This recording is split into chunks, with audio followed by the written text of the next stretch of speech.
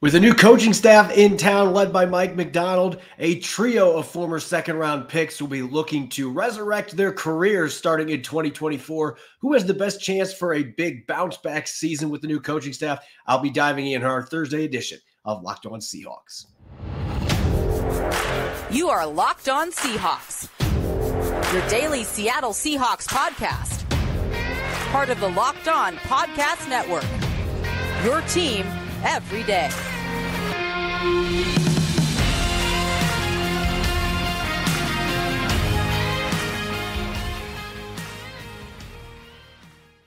Greetings, 12. This is Corbin Smith, host of the Locked On Seahawks podcast, your daily Seahawks podcast, part of the Locked On Podcast Network, your team every day. A special thanks to each and every one of the 12s tuning in on this wonderful Thursday, whether you're listening in nearby Bend, Oregon, or across the country in Morgantown, West Virginia.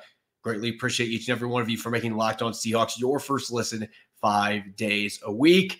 Now that free agency has slowed down to a slow crawl, going to finally be dishing out my free agency grades for the 9 outside free agent signings the Seahawks have made to this point. Also going to be doing a bit of a roster reset pre-draft, looking at offensive position groups and ranking them from best to worst as we get closer to the 3-day festivity coming up in Detroit. This episode is brought your way by FanDuel. Make every moment more. Right now, new customers get $200 in bonus bets with any winning $5 bet. That's $200. If your bet wins, visit FanDuel.com/LockedOn to get started.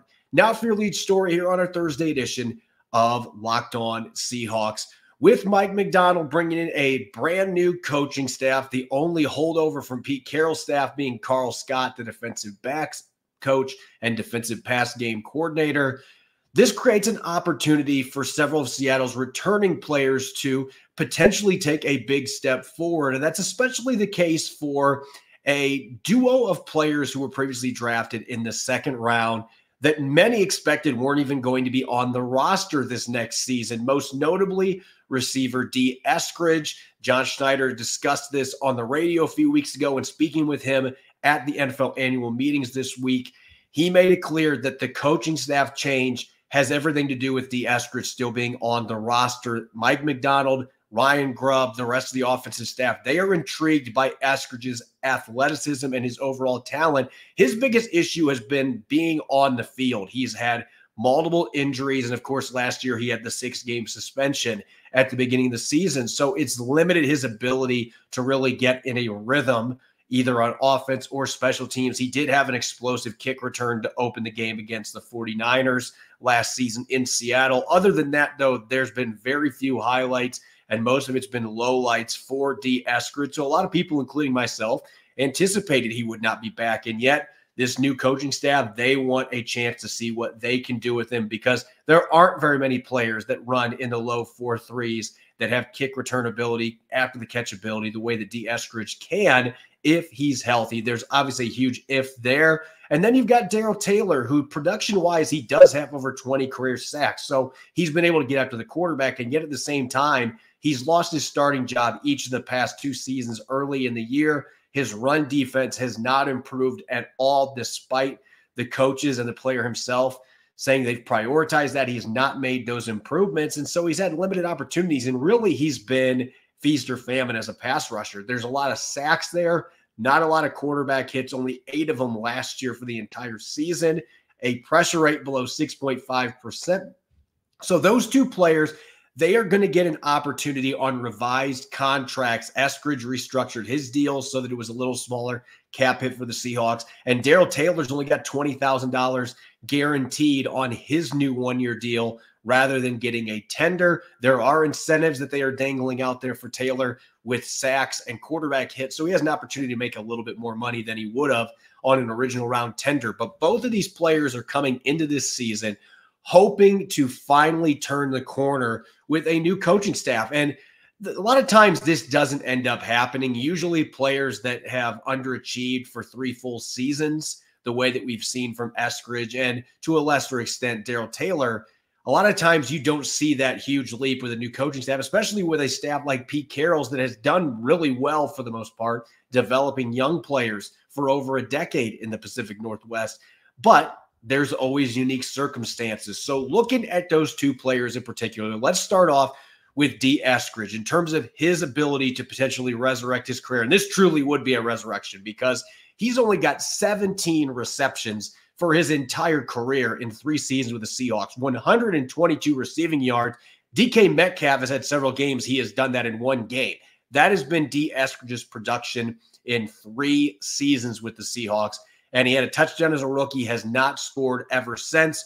He gave them a little bit more contributions as far as being a kick returner when he was healthy last year. But this really does feel like a case where the odds are stacked against Eskridge compared to even Darrell Taylor here for a couple of reasons. One, you look at the position group he is in. DK Metcalf, Tyler Lockett's back, Jackson Smith and Jigba had a really strong finish to his rookie season, sky-high expectations for him. Jake Bobo had really good numbers as an undrafted rookie. Derek Young is coming back. Where is Eskridge going to get the opportunity to even get the reps to truly impress this coaching staff during offseason workouts and training camp? Maybe he'll get some of those reps if Metcalf and Lockett are not out there, which they may miss some time and not be there because it's voluntary this offseason. But when it boils down to training camp and when everybody's got to be there, unless there's injuries, I don't know how Eskridge is going to even get into the lineup to be able to try to resurrect his career. The Seahawks will give him some looks. This coaching staff wants to see what he can do. I do think, however, that the kick return changes that have been made, that adds a lot of intrigue to special teams in general. Eskridge has flashed there. We saw some big returns last year in limited action. So that might be where he can truly contribute for this football team. I just don't know that there's going to be a place for him on offense. Maybe Ryan Grubb looks at him and thinks, you know what? There's a really good chance that we can find a way to sprinkle him into the slot on the outside and mix him in the way that Washington used Jalen McMillan and Jalen Polk, where he can get the ball and they can create some big plays after the catch. I just don't know where those snaps are going to come from on the offensive side of the football. I don't necessarily think I can say the same thing, though, with Darrell Taylor right now. When you look at where things stand at the edge rusher group, Seattle has not made any additions there. That doesn't mean they won't draft somebody end of next month to further supplement that group. But Boye Mafe and Uchenna Nwosu are going to be the starters. Derek Hall, I'll get to him here in a second. We didn't see much from him in his rookie season. Seahawks still find some ways to make this group more consistent. And Taylor, that's really been the biggest issue for him, the lack of consistency. He has flashed elite pass rushing skills, including 6.5 sacks the last 6 games of the 2022 season. But then he'll disappear for several games. There's been some forced fumbles. Then he'll go a long stretch where there aren't any turnovers created. So it has really been feast or famine for him.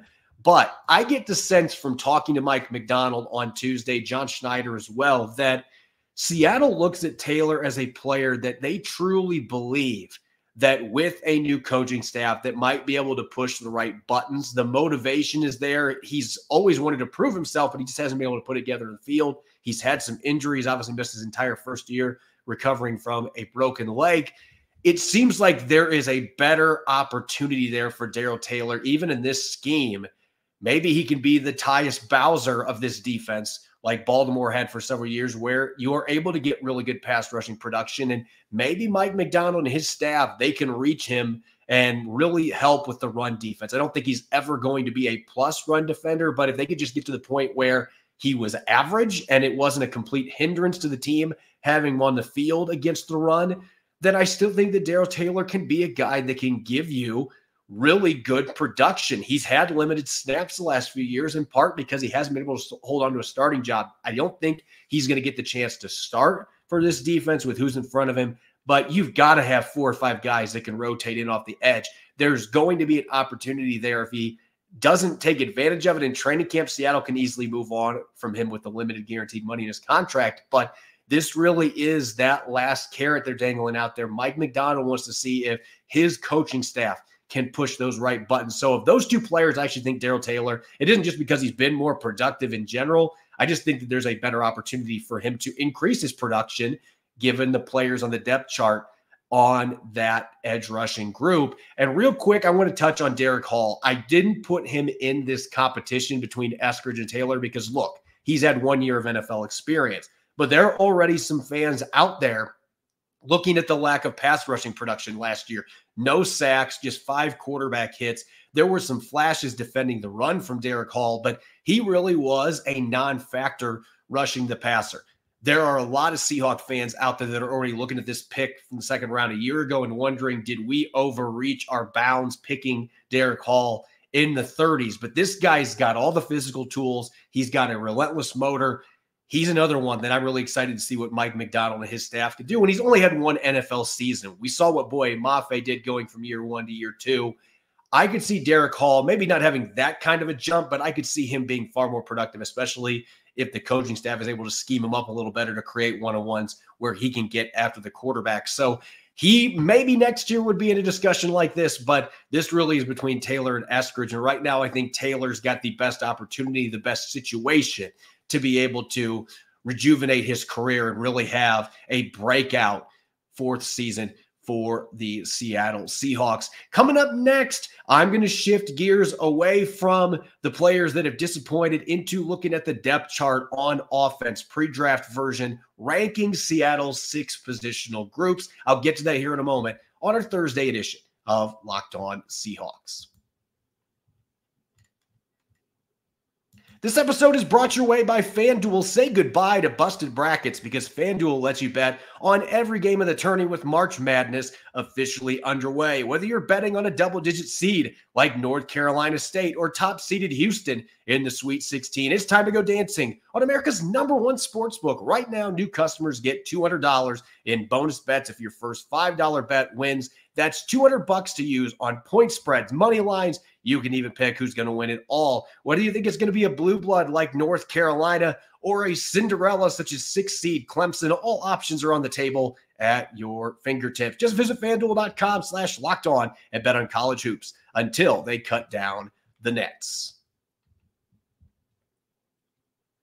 You're listening to the Thursday edition of Locked On Seahawks. This is your host, Corbin Smith. A special thanks to all the 12s listening in. And as always, thanks for making Locked On Seahawks your first listen 5 days a week. We greatly appreciate it. If you're sick and tired of Fox Sports and ESPN with all the shouting and you have to constantly turn down the volume, make the switch to Locked On Sports Today, a free 24/7 sports streaming channel programmed for you every day to bring you the biggest stories without all the screaming. Locked On Sports Today brings you can't-miss analysis, opinions, and news streaming 24/7 on YouTube or the free Amazon Fire TV channels app, part of the Locked On Podcast Network, your team every day. We are now less than a month away from the NFL draft. As we say on here, in January and February, it's going to be here before you know it. Blink a few more times, and we will be to the 3-day festivities in Detroit. Keeping that in mind, with free agency, the Seahawks have not made any moves for several days. Maybe they'll make 1 or 2 more signings before the draft gets here in late April. But free agency is basically over, at least the first couple stages. And I would not anticipate you're going to see much activity until after the draft happens. So with that being said, I'm going to look at Seattle's depth chart, and we're going to be doing some positional rankings on the offensive side of the football. Where do things stand from the offensive line to the tight ends to the running backs to the receivers to the quarterbacks? So let's get to it again. This is a pre-draft ranking. This could look different, and we're going to have a chance to look at these again after the draft. But this is where things stand for the Seahawks right now, and this is my opinion. I'll have some analysis for you. But for me, kicking things off here, it's got to still be the receiver group. And I hit on this talking about Eskridge in the first segment, that Eskridge has talent. There's never been any denying that, but he's not been able to put it together on the field because of injuries and suspensions. He has spent more time sidelined than actually playing, and now he's got to deal with a receiving group that's got DK Metcalf, Tyler Lockett, a rising potential star in Jackson Smith and Jigba, Jake Bobo, who I have heard Ryan Grubb is very high on, Derek Young, who's got great special teams ability, could still be somebody that contributes on offense as well. This is one of the deepest receiving cores in the NFL, and that's one of the things that lured Ryan Grubb to take this job. He just had 3 great receivers at Washington. He is certainly going to be excited for the opportunity to work with these players, and I talked about it yesterday, that I believe Jackson Smith and Jigba might be the biggest lure there of those 3 just because of the success that Ryan Grubb has had with some of the receivers out of Washington where they've attacked the middle of the field. I can see Jackson Smith and Jigba being somebody that really has a breakout second season playing in his offense where his strengths are going to be further accentuated than maybe we saw with Shane Waldron. And coming in at number 2, this will surprise some people. I was thinking about quarterback at number 2, but I just think you look at what Seattle's invested in the running back position. Ken Walker III is somebody that could be a 1,000-yard rusher for the next 2 or 3 years. He's already done it once, almost got there last year. Zach Charbonnet might actually be a better scheme fit for what Ryan Grubb wants to do offensively, getting downhill. You saw what Dylan Johnson did for the Huskies last year. Charbonnet has a closer skill set to Dylan Johnson than what Ken Walker III does. So a lot of it's going to boil down to the blocking scheme. But those two players, that should be one of the better young 1-2 punches in the backfield in the NFL. And I still have a lot of excitement about Kenny McIntosh. Didn't get any offensive snaps last year. Missed the first half of the season recovering from a knee injury. But no DJ Dallas anymore going to the Cardinals. McIntosh is going to get that first crack to be the third down back. And I still think there's some exciting things that he can offer this running back group. Those 3 players on their own, I expect Seattle's going to add somebody either late in the draft or in the undrafted ranks to this group. But I still think that this is a very solid running back group compared to the rest of the league. I would make an argument, if they're used effectively and the line is able to open up some holes, that this can be a top 5 running back group. Coming in next for me in my offensive pre-draft rankings, I'm going to have quarterback at number 3. And I considered it at the second spot because Geno Smith's been a Pro Bowler each of the last 2 seasons. And Sam Howell, we've discussed ever since the trade of the Commanders, the upside that he presents and some of the positives that he showed last year away from the interceptions, throwing for almost 4,000 yards. He's 23 years old, has athleticism, can run the football. I would make the argument that he is an upgrade over Drew Lock, at least from a long-term perspective. I think there's more upside as a starter from Sam Howell. So I think this group is better than it was, but you still got some of the long-term questions. How long is Geno Smith going to be your starter? Is this going to be his last season that he's the starter? Is Sam Howell somebody that has that ceiling where he can be the next franchise quarterback, or does he end up being a guy they traded for and he's a backup for a couple of years and then like Drew Lock, he leaves for another team in a couple seasons? We don't know how all that's going to play out. So I can't put it higher than third just because there is some long-term uncertainty. But I do think the Seahawks have a better quarterback situation than a lot of people will give them credit for, especially outside of Seattle. I still think Geno Smith is a very rock-solid starter. And I'm a believer in Sam Howell's ability, if they can develop him and they can put him in a position where he doesn't have to shoulder the entire load the way that he was trying to do in Washington last season. Coming in at number 4 on my rankings, I'm actually going to have an offensive line group at number 4, and this is assuming Abraham Lucas is healthy. I'm feeling a lot better about this now than I did 3 or 4 weeks ago with some of the murky developments that were out there. Hearing from John Schneider and Mike McDonald, sounds like he has made really good progress coming back from that knee surgery, and ultimately they're hoping he's going to be ready to go for the start of their offseason program. He's going to be good to go in training camp. If Abraham Lucas is healthy, I still think he's one of the best young right tackles in the league, and I'm fascinated to see what Scott Huff and Ryan Grubb, with his offensive line background, can do with both Lucas and Charles Cross, who is an immense talent. He's still only 24 years old, had his own injury issues early last year that I think impacted his play throughout the season, but I still think there's top 5 potential there, and potential is a dangerous word, but I think Charles Cross can still be a really good left tackle. I want to see what this new coaching staff can do with him. So you have those 2 players. You bring in a reliable veteran like George Fant that can be that swing guy. I thought Stone Forsythe had some positive moments last year. So I think the tackle group, the Seahawks are actually in decent shape if Charles Cross and Abraham Lucas stay healthy and they can take a big step with this new coaching staff, developing them. And coming in the rear, my last 2 spots in the offensive position group rankings, I'm sticking with number 5 being tight end. And I think this is a position that could be higher on this list if Seattle is able to take advantage of a draft class that I don't think has many blue chippers. Obviously, Brock Bowers is the one exception to that, but I think there's a lot of depth at the tight end position. I anticipate Seattle's going to use one of their selections next month on a tight end, and we'll see who they end up bringing in to go with Noah Fant and Pharaoh Brown. But there's not as much depth as we've seen. There's not as much experience as we've seen in this position group. So it's a little harder for me to have them higher on this list. I want to see how things play out with this offense. I think there's potential for Noah Fant to have much better receiving production in Ryan Grubb's scheme than what he had in Shane Waldron's. Pharaoh Brown has had his moments as a big play threat in the few opportunities he's had catching the football. He is a really good run blocking tight end. So this could still be a good group. I just think there's question marks, and I think they need to add depth. They need to add another young talent to this group, especially with Brown being on a one-year deal and being past 30 years old. There's some long-term questions there. And easily holding up the rail right now, we've talked about it ad nauseum this offseason, the guard and center positions. If Oluwatimi becomes a player that I believe he can be, and I think he's going to win the starting job over recently signed Nick Harris, I think Oluwatimi being a top 10 center is not out of the question, and that would be a huge development for a team that's had a new starting center each of the last 5 years, and it's been a rotating wheel of chairs. They just have not been able to get him or get a player at that position that's been a long-term answer, really. And Justin Britt was a solid starter, but really since Max Unger, they have not had a guy that has come in and been a top 10 caliber center.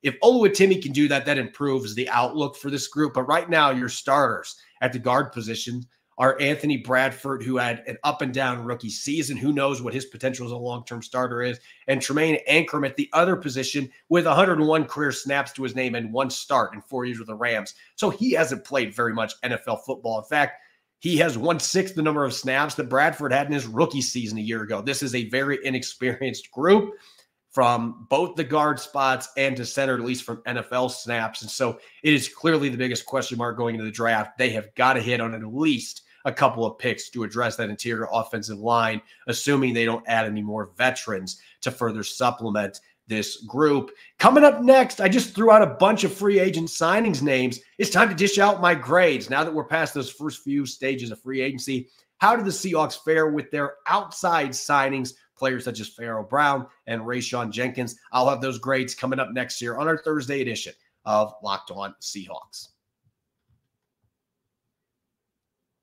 This episode is brought your way by Game Time. You shouldn't have to worry when you buy your next ticket to your next big event. Game Time is the fast and easy way to buy tickets for all the sports, music, comedy, and theater near you. They've got killer last-minute deals, all-in prices, views from your seat, and with their best price guarantee, Game Time takes the guesswork out of buying tickets. If you want to see the next couple rounds of the NCAA tournament, thanks to Game Time's awesome flash deals feature and a detailed stadium map, you can get excellent seats for the Sweet 16 and the Elite 8 for under $250. And it's super easy. Forget planning months in advance. Game Time has deals on tickets right up to the day of the event, and the Game Time guarantee means you'll always get the best price. If you find the same section elsewhere, Game Time will credit you 110% of the difference. Take the guesswork out of buying tickets with Game Time. Download the Game Time app, create an account, and use the code LOCKEDON for $20 off your first purchase. Terms apply. Again, create an account and redeem the code LOCKEDON for $20 off. Download Game Time today. Last minute tickets, lowest price, guaranteed. You're listening to the Thursday edition of Locked On Seahawks. This is your host, Corbin Smith. A special thanks to all the 12s that are tuning in, and thanks for making Locked On Seahawks your first listen 5 days a week. We greatly appreciate it. The Seahawks have added 9 outside free agents since the start of the league year on March 13th. Most of those players being defensive players, though there have been a few supplementary offensive additions from a depth perspective for the Seahawks.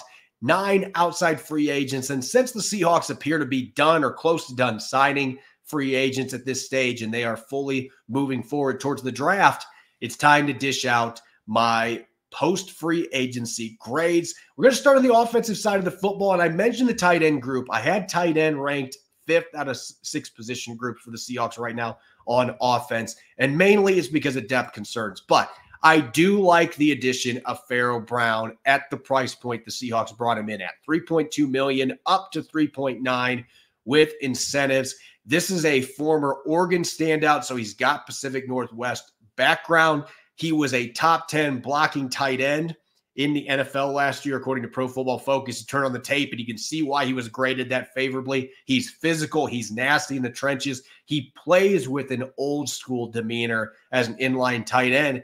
And by mid-November, he was still averaging over 20 yards per reception. Doesn't catch a lot of passes, but he does have the ability to win down the seam and create after the catch. So I think from a depth perspective, as somebody that has started quite a few games now in the NFL with several teams. He's an experienced player. I think this is a guy that fits their system really well. And Ryan Grubb will move him around some, might be able to play out of the backfield. So I'm going to give that one a rock solid B for the value and the fact that this guy should be a pretty good replacement for Will Dissly that can do a lot of the things in the blocking game and may have more upside in the passing game in this scheme. Shifting to the offensive line, that's where the next three signings are. Let's start with a local kid here, Nick Harris, 1 year, $2.51 million. If there was more money on the table here, I would have a significantly lower grade because I don't know what the ceiling looks like for Nick Harris at this point. He's now had 4 years in the league. He's played fairly well when the Browns have started him, but there's been injuries in there. I look at the fact, though, that he's reuniting with Scott Huff, who was his offensive line coach at Washington. That's certainly going to be a feather in his cap as he competes against Olu Oluwatimi for the starting job at the center position. He's also played over 150 snaps at right guard so far in his NFL career. So maybe he throws his helmet into the ring with the lack of depth that they have at that position. I like the positional versatility. I like the fit getting back with Scott Huff. So from a depth perspective, I like giving this money to him rather than overspending to bring back Evan Brown, who was the starter last year. So I actually am giving this one a B+. I like it. If he ends up beating out Oluwatimi, then this will look like an A, but certainly it gives him good young competition that's got a background with a coach, should be able to enter this scheme seamlessly. So I really like that depth signing at the center position. The same can be said for George Fant at the right tackle and left tackle spot. He started games at both positions.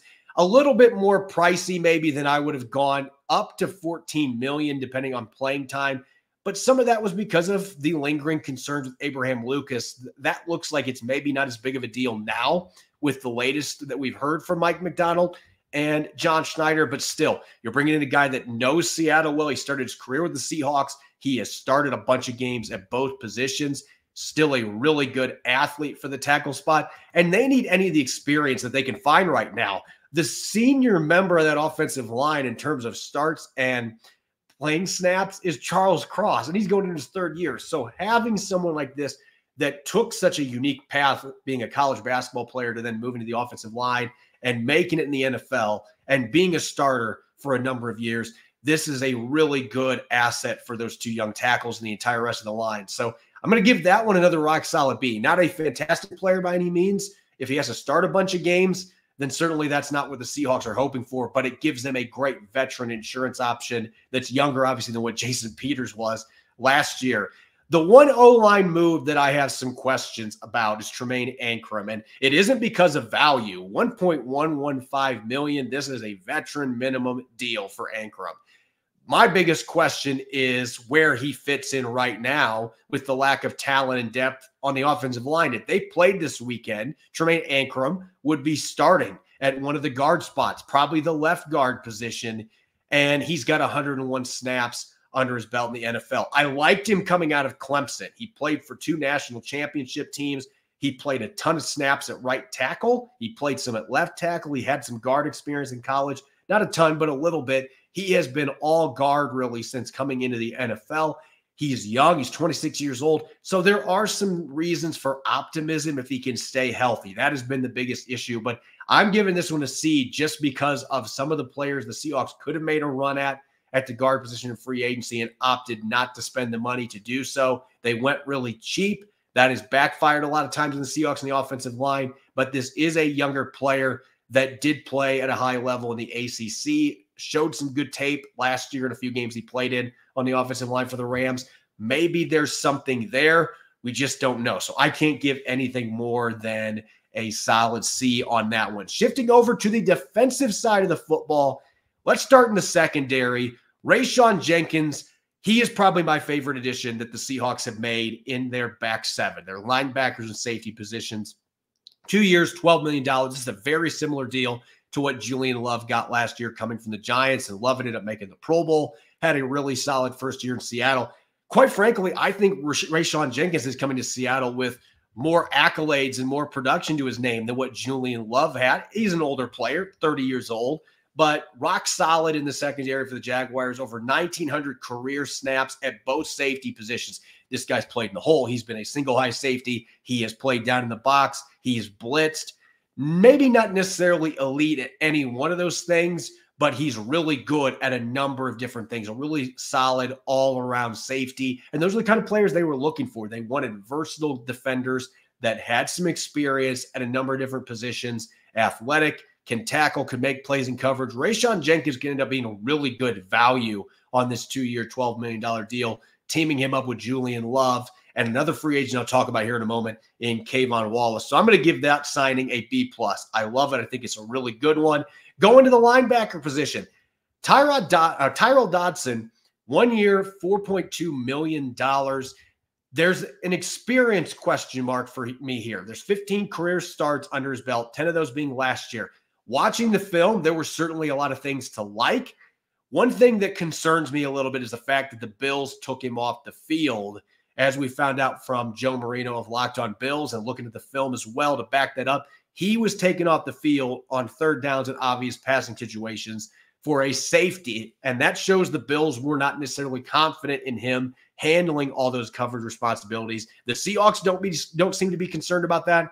He's 25 years old, so he's still a very young player. He is a thumper. He gets downhill. He hits people. I think there's a lot of upside here, and for that reason, I'm going to go with a B. I think he's a good skill set fit for what Mike Macdonald wants to do at linebacker. I can't go higher than that, though, because I do have some questions about experience and where he fits as an every down linebacker at this stage of his career. I actually like the other linebacker signing just a little bit better, even though Jerome Baker is going to be making almost twice as much money for the 2024 season. He is a 6-year proven starter. He has done a number of things at a high level in his NFL career. He's got 22.5 sacks. So Mike Macdonald talked about this on Tuesday, how much he values blitzing. Everybody in his defense has to be able to blitz. Jerome Baker is one of the best blitzing inside linebackers in the entire NFL. He's been very productive when he's had his opportunities throughout his NFL career. He's had a lot of sacks, a lot of quarterback hits.